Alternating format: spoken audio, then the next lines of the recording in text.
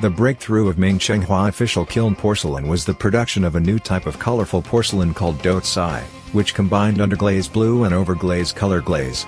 Doucai evolved from 5-color painted porcelain during the Yuan period of the Ming Dynasty. Chenghua Doucai is another significant milestone in the history of Chinese porcelain production, and it paved the way for the production of colored porcelain in the future. Doucai is commonly referred to as 5 colors intermingled with blue and white. Drawing the outline of the design with blue material on the porcelain body, glazing it at a high temperature, then filling in the 5 colors within the blue and white outline, and burning it again at a lower temperature, are the steps of the manufacturing process. The chicken cup, 3 autumn cup, infant play cup, grape cup, and flower and bird cup are well-known Doucai pieces. A rare and excellent piece of Chenghua Doucai is a lid jar with the character Tian, heaven, marked on the bottom, known as the Tianzi jar.